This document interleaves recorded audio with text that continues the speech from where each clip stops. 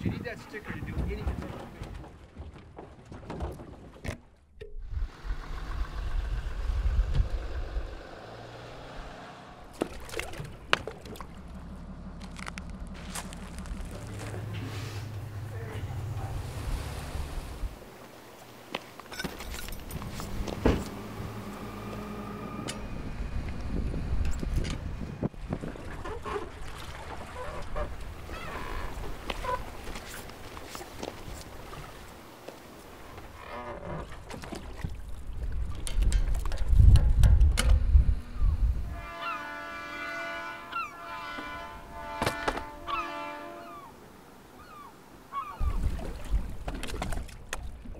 My name is Michael Sargent. I own and run the FV Tina Marie 2. It's a 42-foot Westmac here in Steuben, Maine, and I'm currently working out of Francis Lobster Company. This is definitely a commercial lobster fishing working water frontage. We don't have mega yachts pulling in and wanting special fuel and treatment. We don't have aquaculture coming in right now. We don't have other people that are trying to use this water frontage. So it's pretty much just lobsters and that sort of thing, which allows us to keep our bait down here, allows us to keep our fuel the way we want it, and everything. So it makes it a little easier on us versus my friends down in like Portland or Friendship. They're competing against a lot of other people for that usage. And this wharf is also it's a family-oriented wharf, and that's one thing. That's the reason why we can keep it going, is that it is all family-run, and the money stays within the family and the community, versus just a big corporate business running, and that money gets shipped wherever the office is based. I think the best way to describe it is like comparing to like a farmer, and the farmer has all these fields, and that's the equivalent to our oceans. And but you need roads to access those fields. The roads are our working water frontage. I could have hundreds of square miles of ocean to go fishing in, but if I can't get access to that, I can't go fishing. The idea that we could be the last generation to actually have the access, then all the death of these communities is right behind it, because there's nothing else to support it. Whereas certain other places like Bar Harbor and other these really tourist destinations, they can survive, but maintaining a working water frontage is the only way to maintain these communities. Sea Grant is a federal-state partnership. We're part of the National Oceanic and Atmospheric Administration and the University of Maine. We have an extension team that serves as a liaison between coastal communities and the academic world in trying to help coastal communities address all kinds of different questions they have. We work directly with stakeholders, and the changing nature of coastal access was becoming really recognized as something that was changing rapidly in the early to mid 2000s. And so we started to host a series of workshops on the changing nature of working waterfront and what the impacts were of declining working waterfront and declining access for commercial fishermen and other people whose livelihood depends on access to the water.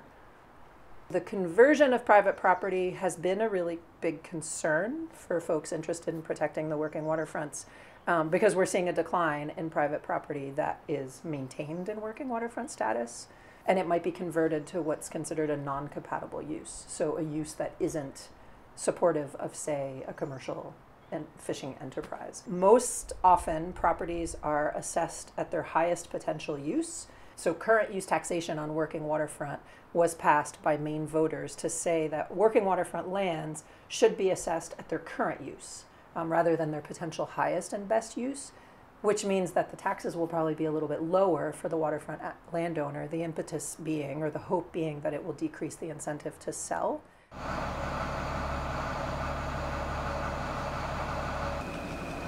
Boothbay has always been a tourist destination for a lot longer than I've been around, and that nothing's changed aside from it just continues to grow in economic power. Vacation homes, hotels, restaurants, they have more economic power than we do as a fishing industry, and we're competing for the same real estate, and there's only so much here.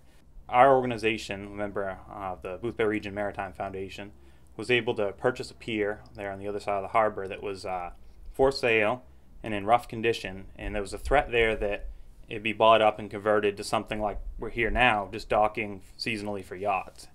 And we were nice enough to get a donor who was able to donate the property to us.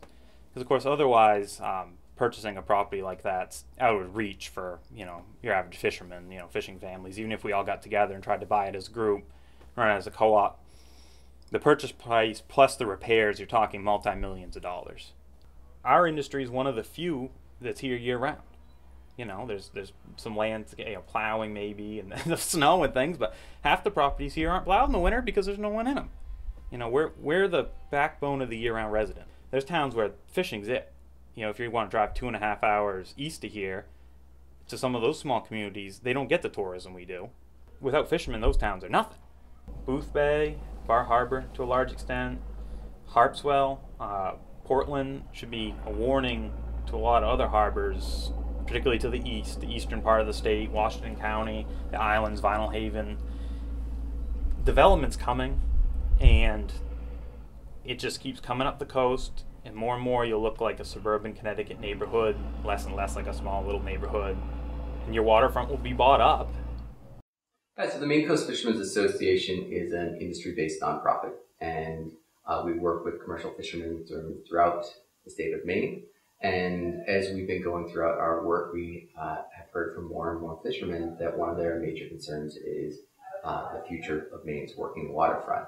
And so that's where we have started to get engaged, is trying to make sure that fishermen have a voice within their communities, within the state, to make sure that others understand that the working waterfront is important. It's just as important as farmland or anything else where we have valuable local food production taking place.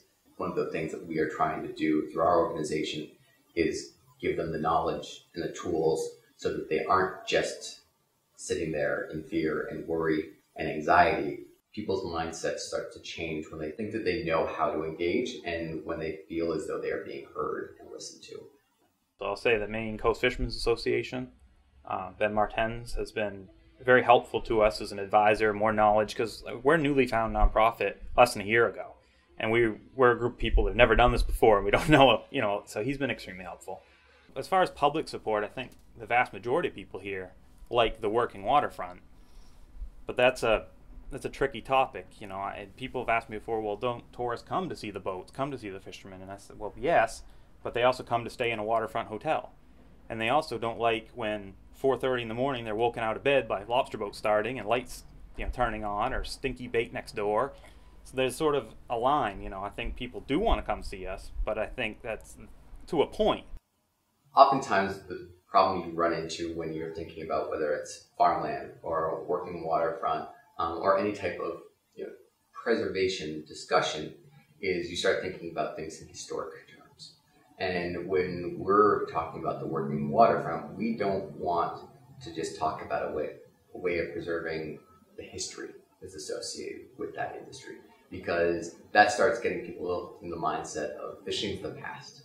And if we are preserving this working waterfront, are we preserving it in the same way that we preserve a beautiful building that is basically a museum? And that's not what the working waterfront is. It's a place where work gets done.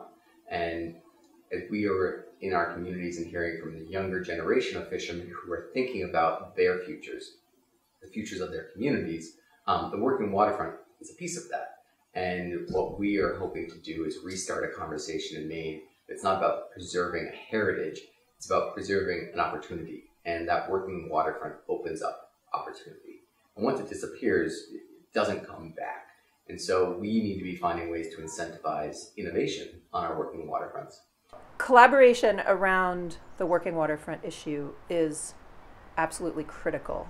Everybody is interested in accessing the shore, often through the same places, through the same public piers or wharves.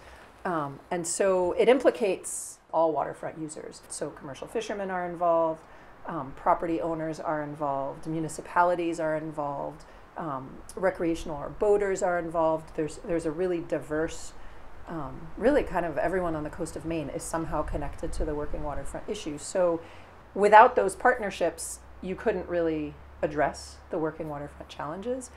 I think the working waterfront kind of embodies people's connection to the sea in this region. Folks who live on the coast of Maine, whether they are personally fishing or not, identify as being a part of fishing communities. So it sort of embodies the cultural identity of the coast of Maine. To be part of a fishing community is very unique. Like when something bad happens around here, the whole community gets involved. There's been cases where guys' boats have sunk, and all the fishermen come together to actually bring the boats to the surface using all our hydraulics and knowledge. And And generally, it's all done within the community for nothing. I mean, no one gets paid to do this stuff. That's what gives me hope, is to maintain that way of life, and hopefully we can continue to see it, grow in a sense, but also just maintain what we've had. Everything that allows us to get into the ocean starts at that wharf. So that is where it all starts, I guess. That's where you learn you see the boat come in as a little kid, you go down the wharf to see that. When my dad was alive, that's where I went and saw him like 99% of the time. All the memories of the big hauls and the big tuna fish that come in from the offshore, they get offloaded right here. So when someone catches a big one, we all come down, see it, take pictures, and the whole story. When there's a new boat launch, we all line up on the wharf and watch the boat go by and see everything. So it's the place where all this happens. So all those memories are directly connected to that. So it's cool to keep that going, and just, I don't know, it makes you feel like home in a sense. Because when I come around that island and see the wharf and the lights and everything, it's just really nice to know that I'm coming back here.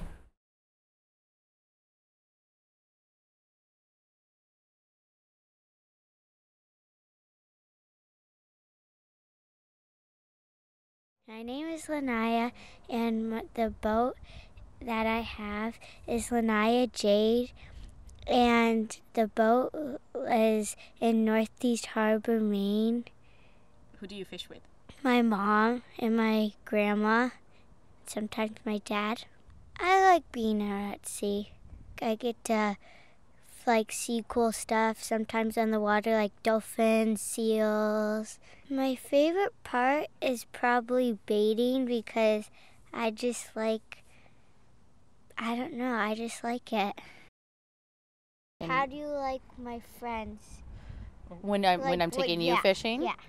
I think it's pretty fun, a little stressful when you guys are not listening, but I like when you guys have fun, besides when you're having mud fights and get mud all over the boat. What do you like about this Northeast Harbor? I like that it's very beautiful and quiet, and everyone, for the most part, gets along. Oh, it's amazing. I mean, I wouldn't trade it. I mean, being on the water working every day is awesome, and it's wonderful for anyone that lives on this island year-round to have access to the ocean. And I'm able to help a lot of the younger girls that are her friends and help them get their student licenses and bring them out to haul their traps and just keep it going. And hopefully hopefully she wants to do it. At least she has the opportunity to. But yeah, no, I mean, I just hope that the harbor maintains the working waterfront and doesn't change over too drastically to anything.